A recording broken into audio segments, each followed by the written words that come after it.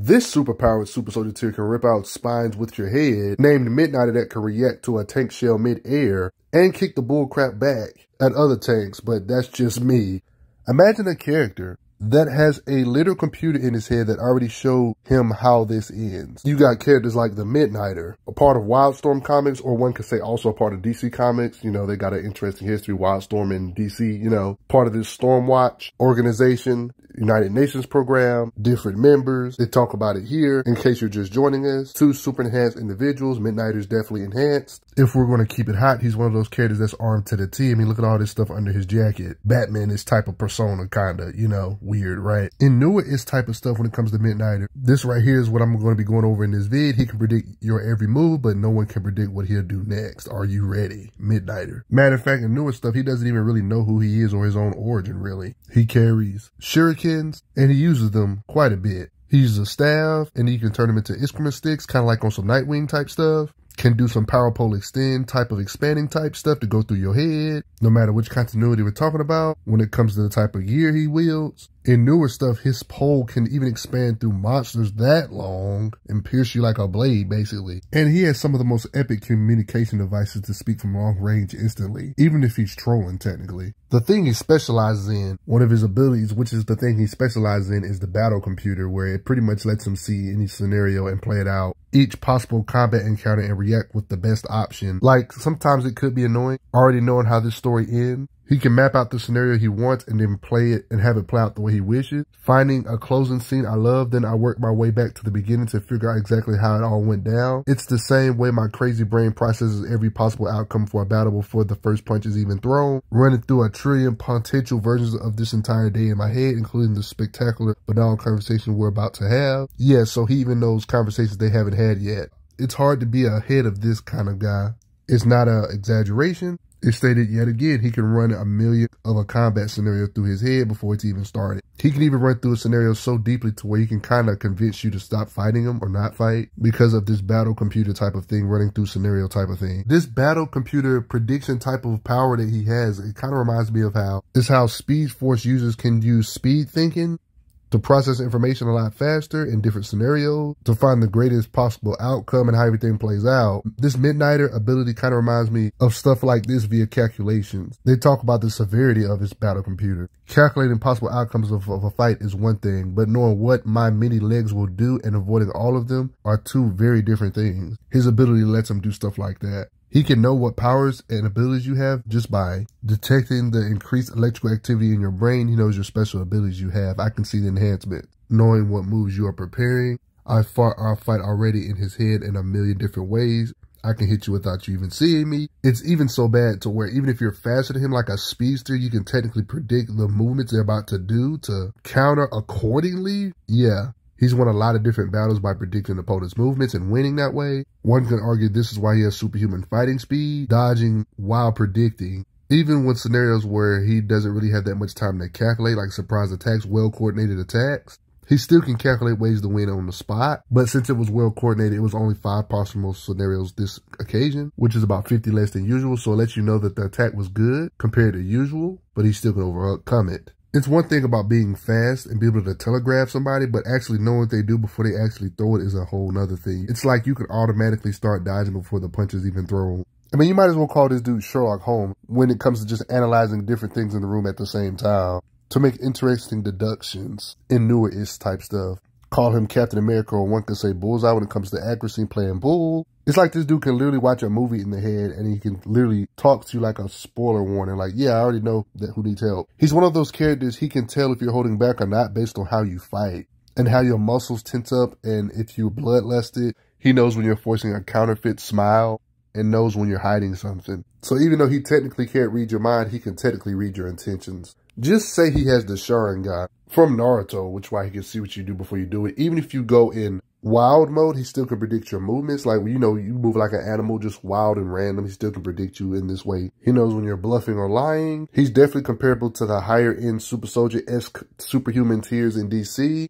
including Deadshot. I have a video about Deadshot. Check that video out. In this particular scenario, you can see everything put together. Battle Computer going up against the Suicide Squad, Parasite, Harley Quinn, Deadshot, respectable. Yeah, you can just see how all this stuff is beautifully analyzed and fought back discreetly because of all this stuff. He knows exactly where to hit you.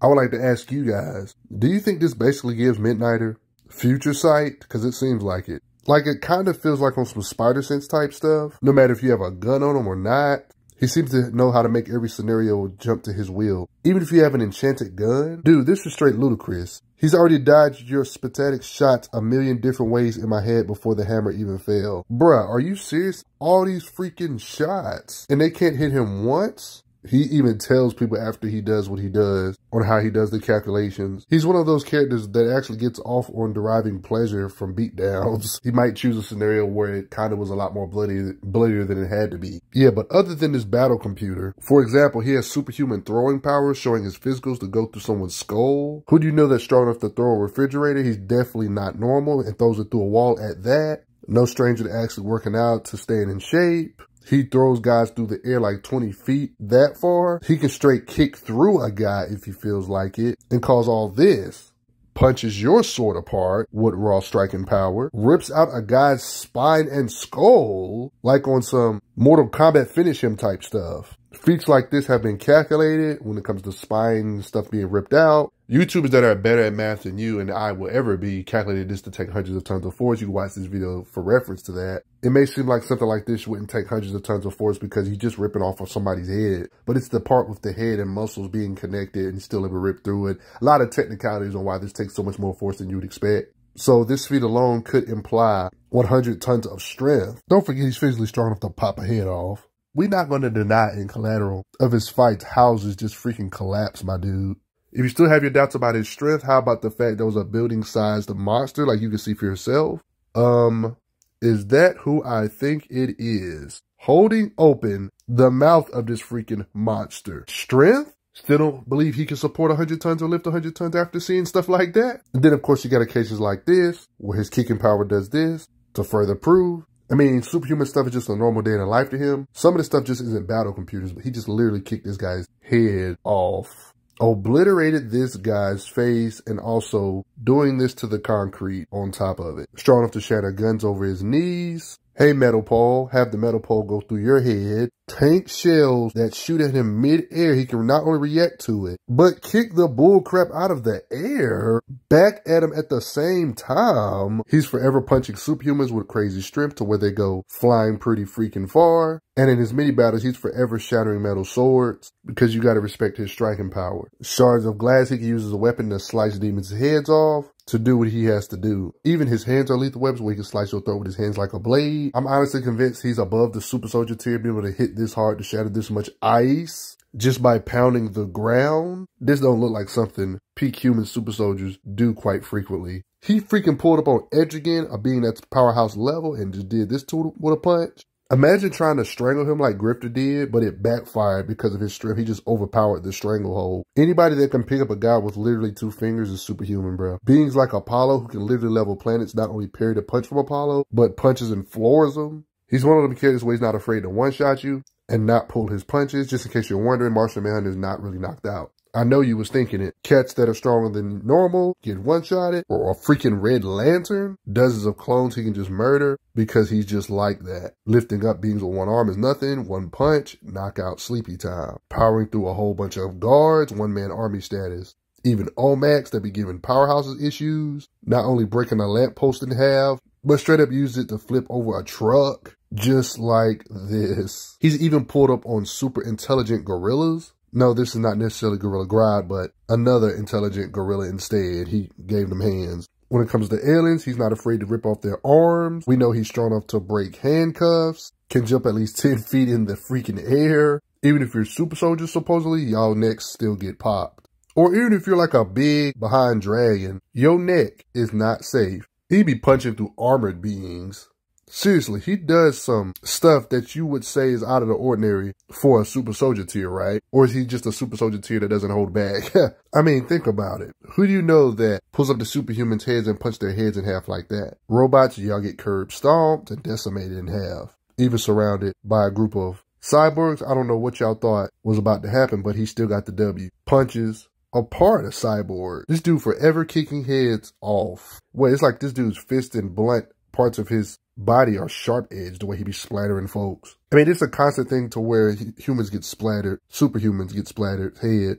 Alien spores. When it comes to his raw fighting speed, that's something beings in comics always do. Midnighter's speed is compared to beings that can cut bullets out of the air. He's fast enough to dodge energy gun, raw speed. The guy literally says yawn. Obviously, he can dodge cars being thrown at him. Energy orbs, he can hit back at him. Notice how this mounted machine gun fire, when it comes to fighting speed, he can deflect and react to stuff like this. His speed is so crazy. Part of this is his speed and his battle computer type of stuff that know what you're going to do next. To where he can just straight up blitz you before you can do anything to the hostage. I already showed this already, but he can react to missile fire, even quote-unquote speedsters he can technically react to. One could argue in the newer stuff, he's more over the top than ever, because in recent comics, he does like, in this occasion while locked up, vibrations each time you blink to get loose of this stuff and get free. I mean, you can get right intent on how fast he is, how the artist drew a blur. One can say all you gotta do is speed blitz him, because if he's too fast for his brain, it doesn't matter what his predictions is, right? Well, that's true, but whatever speed he does lack, and he's fast enough too. He does have superhuman speed, maybe not on the level of top tier speedsters,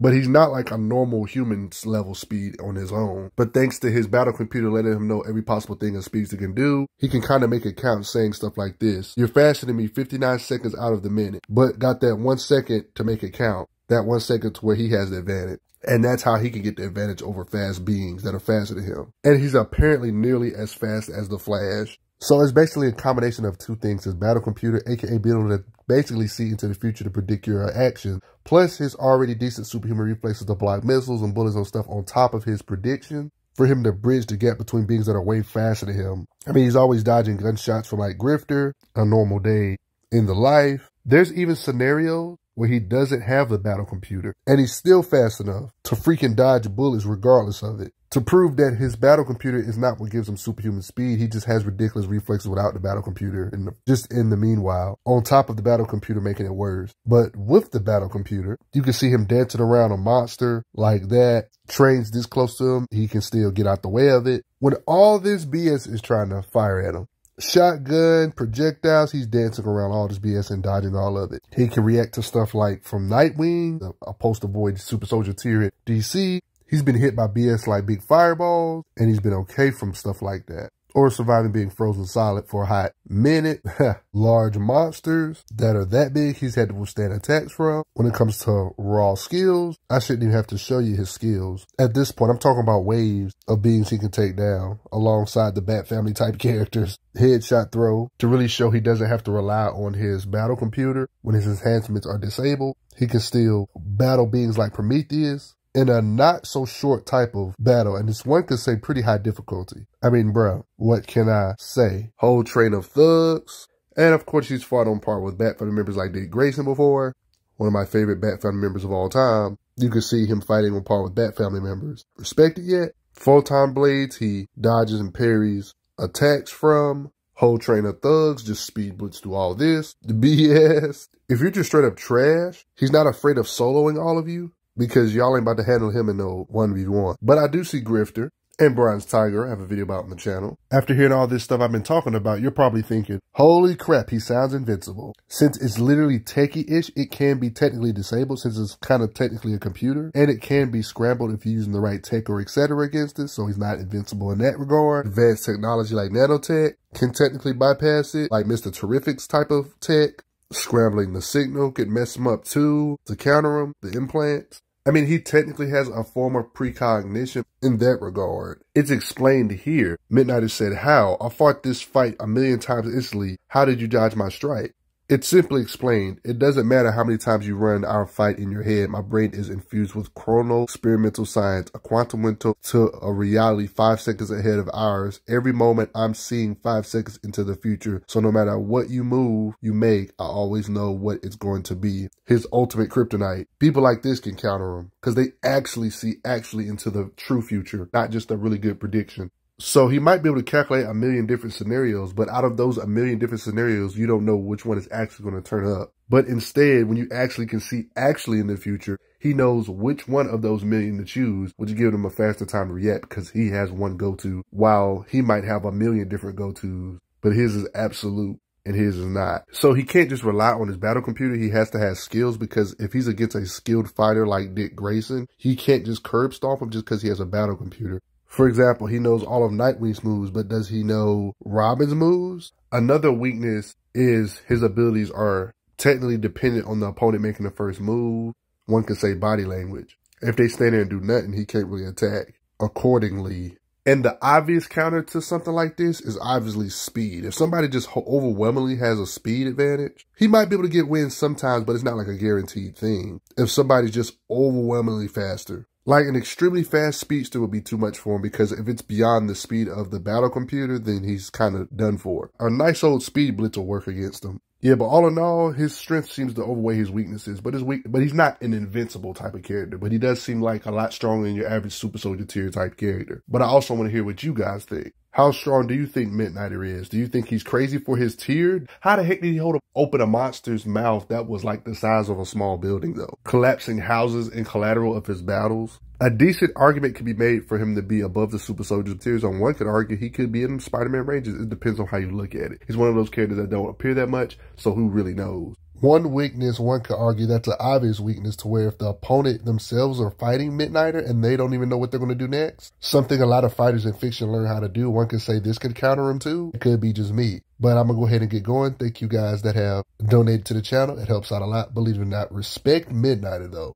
I'm glad you are enjoying your time on the channel. Make sure you check out the playlist on the channel to see other How Strong videos. If you like what this channel is offering, make sure you hit that subscribe button, and I will see you guys later.